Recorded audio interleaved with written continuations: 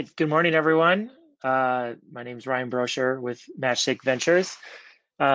Excited to be here for this workshop around 7 principles for startup success. I think everything's going well here. If you have any questions or anything pops up, please just let me know in the chat. On the side here, it looks like someone was asking about loading this. So I think we are good to go. I'm going to be sharing a presentation here as I go through this. And there's going to be plenty of room for Q&A at the end. So I can, I've done this presentation as quickly as 15, 20 minutes if I had a really short amount of time. So we got about 45. I'm guessing we'll do about 30 minutes of the presentation, and then we'll get straight into Q&A. So for the Q&A, we can either do it in the chat here, or if you want to request to come on camera and ask questions that way, we can do it either way. But like I said, we should have plenty of time at the end for questions on this, or just anything in general that I can be helpful with. So so without further ado, I'll get my presentation up here, and we'll get rolling.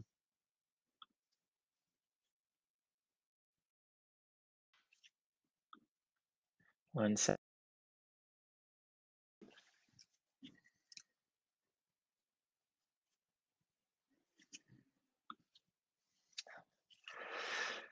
Great. So I think we should have everything on here for the presentation. Once again, if you have any questions, let me know as we go. I can only see one side of this at a time here, so I'll be kind of going back and forth between the slides. But I think we should be ready to roll. Cool. So once again, this is the 7 principles for startup success workshop. I'm Ryan Broshar. I'm the founder and partner of Matchstick Ventures here in the Twin Cities. Also the former managing director of the Techstars retail program with Target, and actually the co-founder of Twin Cities Startup Week. So remember back in 2014 when we started this. It's come a long ways. I mean, we had maybe a few hundred attendees and 15, 20 events, and now thousands of attendees and hundreds of events. It's just absolutely incredible. So I'm also the co-founder of Beta, who puts this on. I'm chairman of the board of Beta as well, so continue to be very active with the organization. I'm sure you're all familiar with. And prior to this, I was a former startup founder, so I had multiple startups that we grew and sold over the years. But I'm based here in the Twin Cities, live in St. Paul, work kind of all across the metro here. And prior to COVID, spent a lot of time kind of traveling to other markets and making networks there too. But for now, primarily in my basement, like all of us. So at Matchstick, just a quick overview of what we do and what we strive for, and then we'll dig into the workshop here. So our vision at Matchstick is to help founders succeed in underserved startup ecosystems through capital and connections. I have a partner at Matchstick, Natty Zola, who's based in Boulder, Colorado. And I'm based here in the Twin Cities. And so we focus, we have a geographic focus in that we look kind of across the Rockies, across the North, with bases in Boulder and Minneapolis, and then also across the Techstars network. As I mentioned, I'm a former managing director for the Techstars retail program, super involved with the local farm to fork program and healthcare program. I'm also a venture partner for the Techstars investment team, so working with kind of Techstars programs all across the country. So we're supportive there as well, and we'll make investments in those markets. Some of the numbers on Matchstick, we're in our second fund. It's a $30 million fund. We invest somewhere between $250K to $750K into pre-seed and seed rounds. We'll be lead investors. Across these 2 funds, we've made over 50 investments, and a lot of money is definitely rolling into the Minnesota market. Some of the notable Minnesota companies are below here, including Branch, Upsea, Inspectorio, Structural, etc. So we're big supporters of this market, and we'll continue to write any checks into companies based here. So very, very exciting. So that's Matchstick. Happy to talk about any of that at the end here too. I just want to do one quick check to make sure there's any questions over here. It seems like everything is going well, and you'll see the multiple windows going into the abyss there. So back to the presentation here. So all the content in this is really based around that between Natty and I at Matchstick, we've worked with hundreds of founders, either via investing in them via Matchstick, across the many Techstars programs that we've run. And, we found some things that many startups fail to do, some of the simple things that can really add up to immense value. And that should not be overlooked. So we're just going to cover some of our favorite hacks today that a team can do or not do, and hopefully you can leave with some actionable items to take away from you for you in your startup. So this is the 7 principles for startup success. So let's get things rolling. So number one, I think a lot of startups focus on the what we need to get done list. One thing that we found is to create a don't do list. So instead of a to do list, do the don't do list. Because the startup's main advantage against really any of the incubates and even some of their competitors at the same stage is that they can have a intense focus and can act very quickly with speed. But most make the mistake of trying to do too much and ultimately do a lot of unnecessary work. And really, time is a currency that the startups have, and they need to spend wisely. So it's also important to focus on what you should be doing, but it's also a good reminder to focus on what you should not be doing. So you can gain focus, increase the speed by freeing up your time and headspace to get the most important work done. So focus is the number one killer of startups when it comes to how they operate their business in focus. So it's good to know what you should be focusing on, but also what you shouldn't be. So, 3 ways to do that is at the end of each week, do a retrospective to determine what activities actually contributed the most value, and cut those out that don't, and add it to your don't do list, right? And a lot of stuff that ends up on this list is probably the usual stuff you may end up spending a lot of time on, right? Like, probably like responding to worthless emails, focusing on swag orders for the company, that stuff where it's like taking you away from the like actual progress that is really important for your startup to have.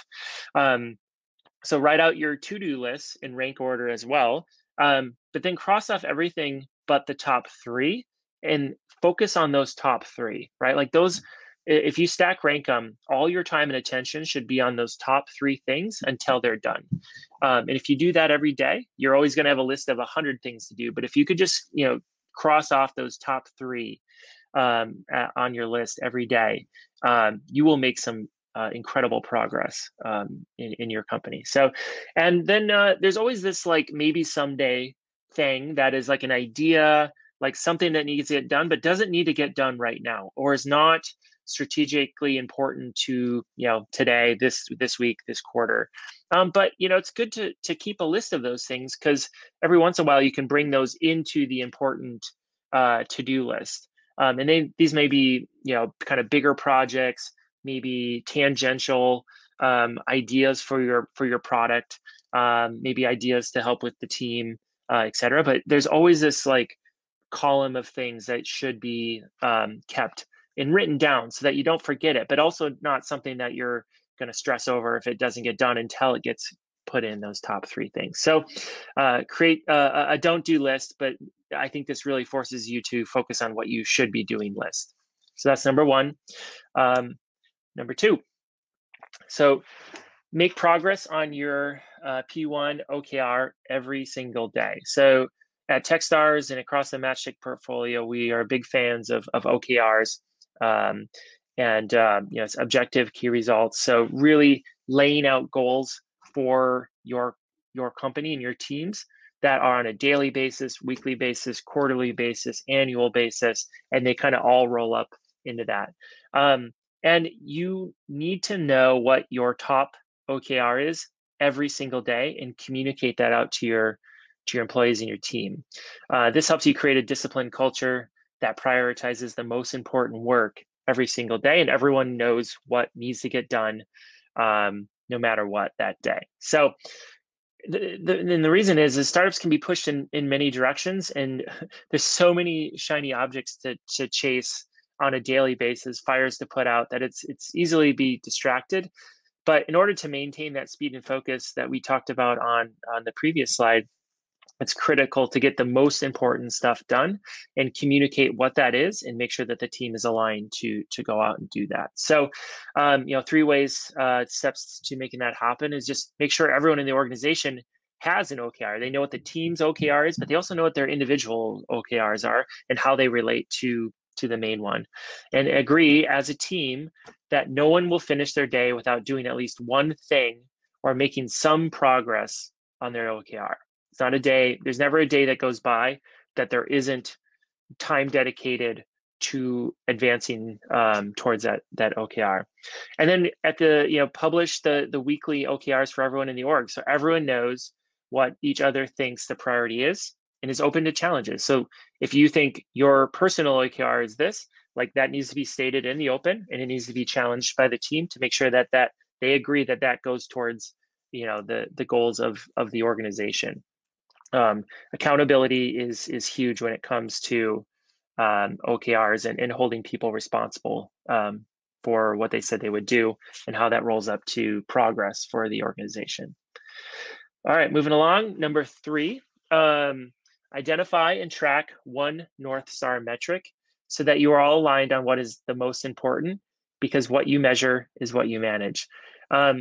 There's a lot of things you can measure. There's a lot of things you can manage. What's really hard is to know if you're measuring something that you're managing that actually matters. So startups need to know if they're headed in the right direction and focused on the same thing. So here again, kind of similar to the first 2 points, is what is the actual metric? Like, what is there some numbers that you're tracking? Is it some sort of project that you're working towards? Everyone needs to know what that is, and then also know how you're going to measure that, because what gets measured gets accomplished. So really, 3 strategies for that. Boil the business and stage that you're on to one metric that rules them all, and it should be posted all around the office so people know how the team is doing, how you're progressing towards that goal and the metric that really matters to drive those numbers up. And it's tracked as a group, and change the metric as the business grows. That's one metric for this quarter or this week may not be the same metric that you track the following week based on strategies, but everyone needs to know what that metric is, communicated, and they should all be rallying around trying to improve and make progress on that metric. As you go around and ask everybody what how their OKRs are for the week, it should be always asked, then how does that relate to the North Star metric? Like, what is that OKR that you are going to pursue? How is that going to move the needle on that North Star metric? And it's another way to kind of challenge that everyone's moving in the right direction. And lastly, we see a lot of these North Star metrics, it's really hard to get these right. And anyone who's been in a Techstars program with me knows that I hammer this in, is that it's really easy to throw out there a metric that is binary. It's like, accomplish this, do this, or not do this. Did it get done? Did it not get done? Like, these are really, I think they're lazy metrics to focus on. Yes, there is a thing to be done, but how do you know if you're moving towards that progress? So think of it as a flow number versus a stock number. So something that maybe is like, we're 50% of the way there, or things are increasing by a certain amount of users per week, or revenue per week, versus total revenue for the week. That way you kind of know as you get through the week how you're flowing towards that. So hard to kind of get it right. It takes some iterations, takes some challenging, but once you have it right, it's incredibly powerful. Cool. I'm just going to check one more time here on the, looks like we're good to go. Get to some of these questions there. So on to number 4. So as a startup, it's incredibly important to stay close to your customers at the very early stage. A lot of times when MatchTech makes an investment, or we work with a company via Techstars, these are very early stage companies who are still many times building their product, and they need to have the customer sitting at the table with them at all times, either figuratively or literally. It's easier to do in COVID now. You have them on the call, but you want them to be there, and you need to be tracking the number of customer conversations you're having in a week, because startups can easily become internally focused and two heads down, building a product, projecting on their customers what they think they want or what they would want, and it limits your empathy for the customer and the ability to more deeply understand their problem. So they, like, every decision that is made on the product, on vision, you should have either have customers that you're literally talking to and asking about it, and or have the mindset of it, and be tracking the number of customer conversations you're having a week, so that you make sure that you're never too far away from your customer. Their voice is incorporated to all your work, so that when you do crank on something, you're cranking on something that you know that they're going to want or that they've requested, versus something that you think they would want. So what's nice about this is a KPI that literally every startup can track. It's one of the only universal KPIs you can really think of. Every company is going to have a customer, and you should be tracking the number of conversations you're having with them. And this shouldn't be like an intern who's calling the customer, and taking notes. This should be the founders of the company. This should be the C-level, most important people in the organization, having these regular conversation, not support, sales, interns, etc. It's really important to always the top people at the organization having these conversations, so that they have the voice of the customer in their mind. And there's really not a right number to have here, but this is more of like a, did we do this week? And ideally it's increasing. Maybe there's some sort of weekly goal of like 10 customer conversations, 5, 1, whatever it is, but it's just designed to give you the awareness of how much or how little the voice is incorporated into your business. And we can't stress enough how important that is, especially at the early stages for startups. All right, moving on. Number 5, emphasize the truth over who is right. So this is much more of like how you are as a leader, how you work as an organization, because startups lose valuable time and resources when they start to get their egos involved, to say, if you have a culture of like, you were wrong, I was right, versus what's the truth, what happened, let's move on. The only things that matter are really to find those truths for your customers in your market. So, the blame game never really makes progress, but finding out the truth, using the data to make decisions, and then basing the decisions off of that, is a much more progressive way to make decisions and show progress in your organizations. So that this also leads to creating hypotheses for the organizations that get challenged before the decisions are made, so that the business can move faster. You can build a culture based on data and evidence as the foundation, versus the I'm smarter than you, I have more experience than you thing, where that's really top down and not not really helpful for the organization as a whole. And it can breed a negative culture.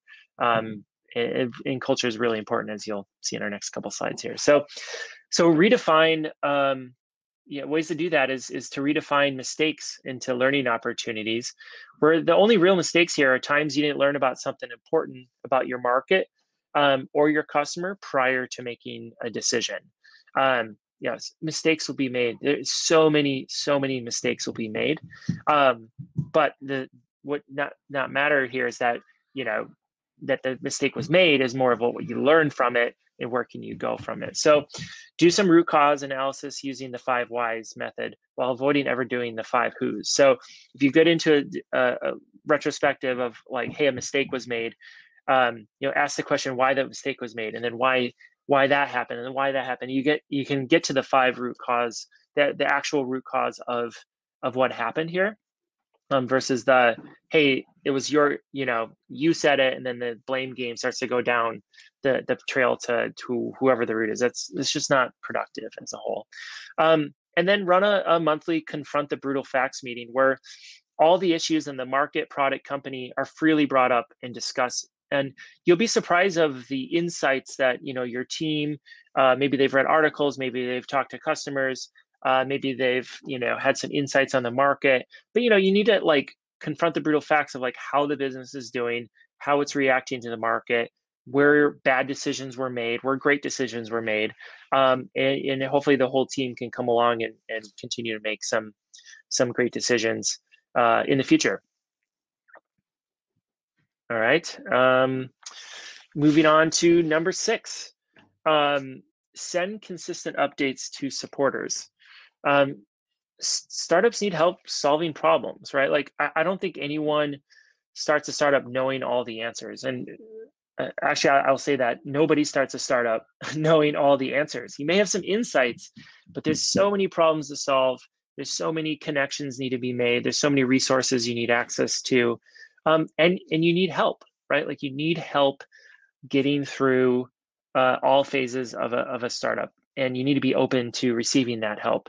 But you need to be the top of mind of your supporters, and they need to know where you need help. So communication and sending regular, consistent updates is the number one ROI action you can take for an organization to get leverage and exponential benefits from your network and from people who want to help you succeed.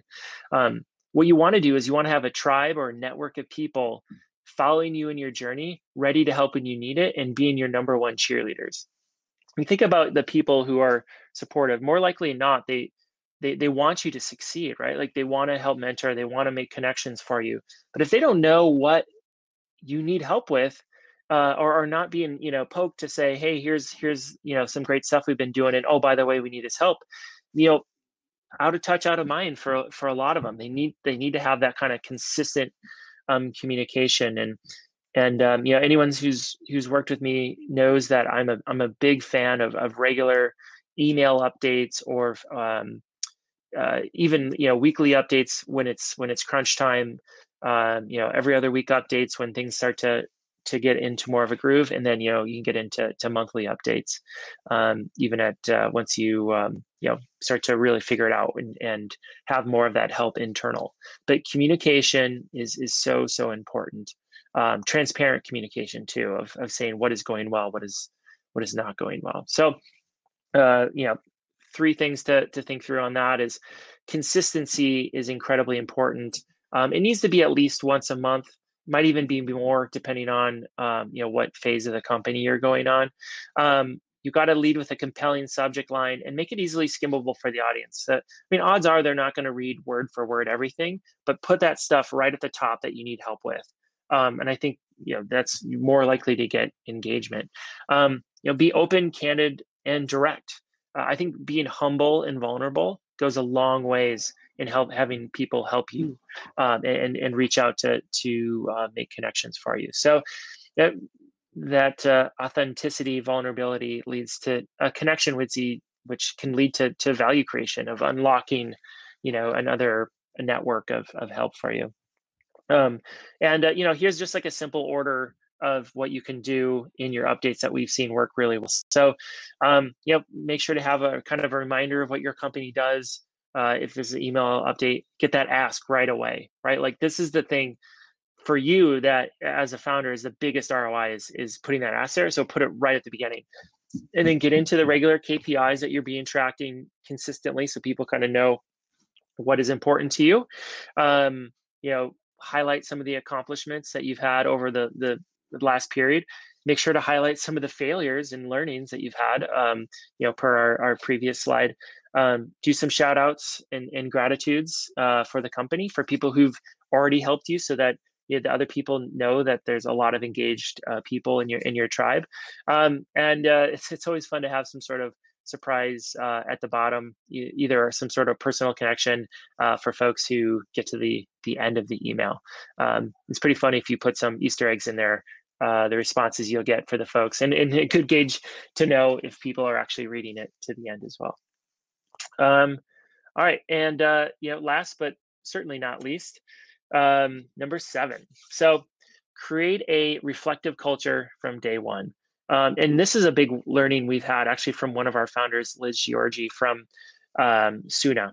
And startups tend to create a monocultures by hiring people in their network who look like themselves and have similar life experiences, right? Like you want to. There's a tendency to hire your friends, right? Are people that you can relate to immediately. But all the data shows that diverse teams overperform. So think about that as you go into hiring, as you start to build out your team, that you create a reflective culture from day one so that you can incorporate diversity into your company from its foundation. It's incredibly difficult to catch up. If your first 10 hires look, act, and sound like you, it's going to be really hard to convince employee number 11 or 12 who maybe think different than you, look different than you, come from different networks than you, to agree to join the company, even if it's an essential hire. So 3 ways to go about changing this for you and your org from the beginning is really gather data on the population around your company location. And instead of having the company reflect the founders and have it, look and act like the founders, have it reflect the diversity of the communities and the locations that you are going to be hiring from, right? And that's really important, so people feel a sense of community from where they are. So think about that as you think about like what is diversity in your company, and have it be reflective more of the locations of where your company is from versus the just strictly the reflection of the founders. For every hire that you do, commit to having at least 2 finalists for each open position, and for one of those to come from an underrepresented group that is different than the founders themselves. That always kind of puts a lens on the candidate, on is this reflective of the company, or is it of the is this the culture we want to have? And it's a great way to kind of force yourself to have that conversation for every single hire. And then invest time in bias training and other DEI tools. Like, I think it's important from the beginning to stress, if this is a priority for you and your company, to show that you're investing in that it's a priority from the very beginning.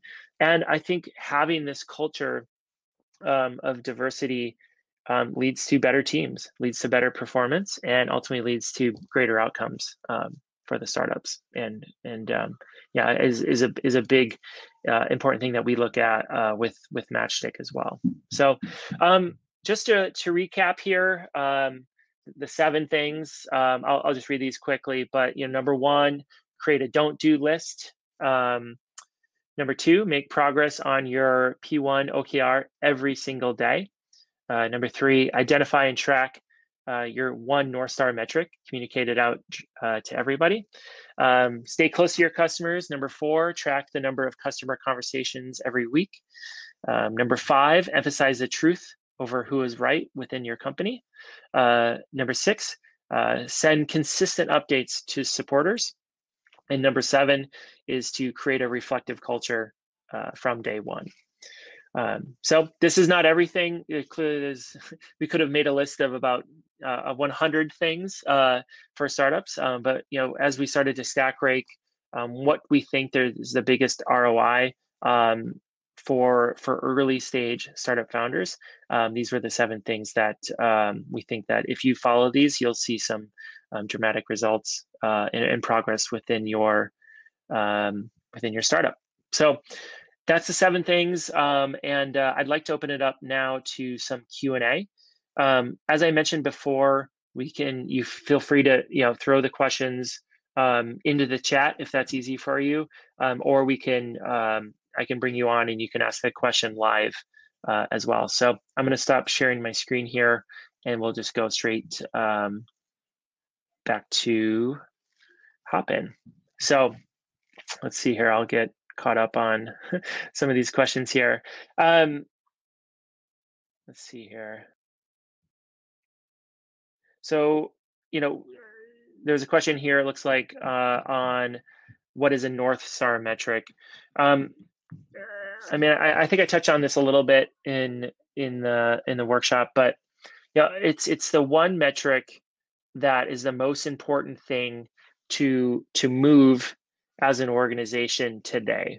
So, for later stage startups, I mean, for, let's see, like public companies, it may be stock price, right? It may be their stock price today, they want it to improve, right? And that's a kind of a generic, like, clearly if they're creating value or whatever, like that number will go up and value is being created. For an early stage startup, it's rarely that, right? Like it might be like, if you're pre-product, the North Star metric may be, you know, how many um, how many customer interviews you've done, this week, and maybe that's like 100, and you want to progress to get to 100 as a team. If you're in market, it may be, number of new downloads, per week, right? And you want to, or how the growth rate of downloads, you want to show momentum from there, and that's kind of more of a flow metric. So it can be really broad, but it's the number one thing that should be on the top of everyone's mind, um, in the organization when they're starting to think through what they should be doing at every moment, right? Like, is this going to progress the metric, and or the stuff that I'm tracking, is that going to actually move that North Star metric forward? So just think of it as like the main goal, the main number that matters at that point in time. Yeah. Let's see here. Well, someone was asking around KPI. It's a key performance indicator. So think through, like, there again, this can be a metric, right? This can be like one of the North Star metrics, can be a KPI that you're tracking against. But yeah, it's something that can be measured, it can be tracked, and it can be improved upon from the actions of the company. So I could do a whole workshop just on KPIs, and I do regularly around this, but just know that it's basically a goal setting formats that helps align the organization towards progress. Let's see. Any other question? All right, so Jay, question, I love this one. So what's the most important pre-revenue first priority? Give some examples there. I think pre-revenue, let's say even pre-product, the number one thing is around customers and customer interviews. You could make a case for a lot of things here, but ultimately, if you're pre-revenue and pre-product, you're working towards becoming a post-revenue, post-product company. And you don't have either of those things if you don't have a customer at some point, right? Like, and so you should be building towards that. And so a lot of times, like in let's say within the Matchstick portfolio or Techstars, if a company is pre-product, it's not downloads, it's not revenue, it's not new features, and it's not that. It's a lot of times it's how many interviews did we do, and then how do we incorporate that into the product, into our strategy, right? Like our go-to-market strategy, our revenue strategy, our pricing strategy. Like there's so much to be deemed from that. So, eventually you need to do something with those customer interviews, and there may be some metrics to track, kind of post product, post revenue. Clearly, that's a little bit easier then. But more times than not, pre-revenue is a customer interactions, customer interviews, customer demos. Like if you start to get a product, like how that goes, and be tracking that as much as you can.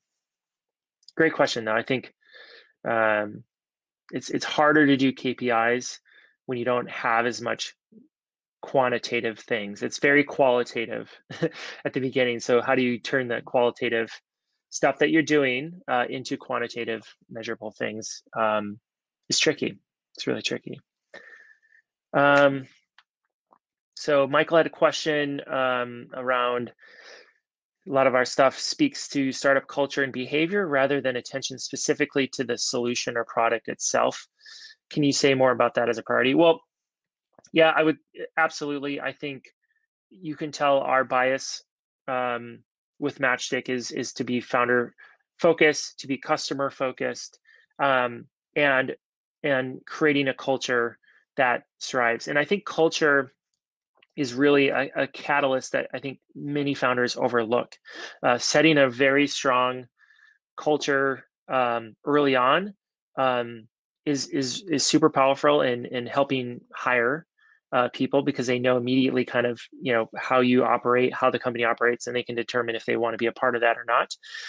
It helps you with partnerships and potential customers. They kind of know how you operate. There's a culture around maybe it's execution or accountability or diversity, like whatever they can identify with that or not. I think the stuff that we presented today is kind of generic across all startups, um, and the product itself is very case by case, right? Like I think there's a lot you could say about strategies for improving product, and there's a lot of very demonstrated ways around product development where this is much more around startup development, thinking early stage, how do you set the company up for success into whatever vertical, whatever platform, whatever tech stack you want to get into. These are kind of more universal for that of ways that you can all startups can relate to. So yeah, it is a priority. You think about very early stage, you want to get some of that stuff right because it scales, right? Like it can scale into huge organizations. Culture can scale, KPIs can scale, all that stuff scales really well, and it's really important to get that in early, along with your kind of product and solution um, goals that you have at an early stage.